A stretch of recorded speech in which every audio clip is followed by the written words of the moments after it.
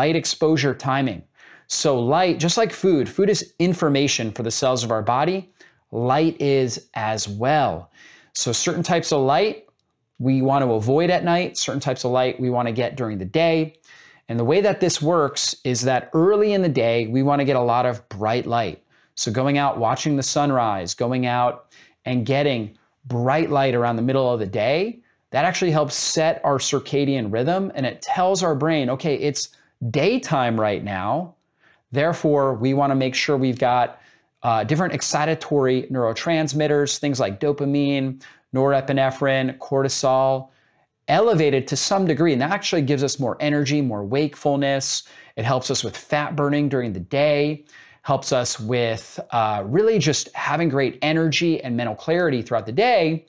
But then as we get in the evening and we get near sunset, we want to make sure that we get rid of all of that bright, what we call blue light. Get rid of that. In fact, as we get near sunset, you should dim all the lights, turn off lights or dim lights in your house.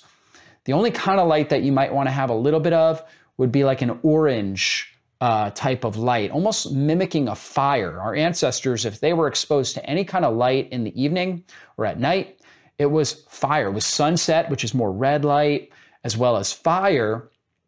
And that has less of a melatonin reducing effect.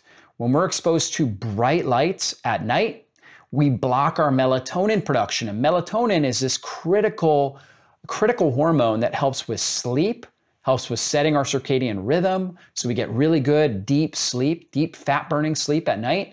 But also it actually acts as a really powerful antioxidant that gets into our mitochondria, goes through both membranes of our mitochondria, cleans out oxidative stress.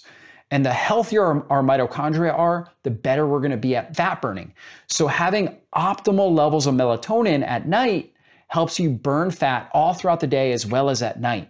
So making sure that you're not being exposed to bright lights at night helps you burn fat more effectively. So dim all your lights. You might have a little bit of lighting on in your house. And then you can wear something like this. If you're going to be on electronics, if you're going to be watching TV, on your computer, something like that, these are called blue light blocking glasses. So they make everything look orange, and that actually blocks out the bright lights. So if you are on your device, which isn't, I don't recommend that, but all of us do that at some degree in the evenings. Make sure you got those blue light blocking glasses on. That's going to help reduce any sort of melatonin inhibition and set you up for a really good night's sleep. And then in your bedroom, make sure that you've got it as dark as possible. You can wear things like a sleep mask.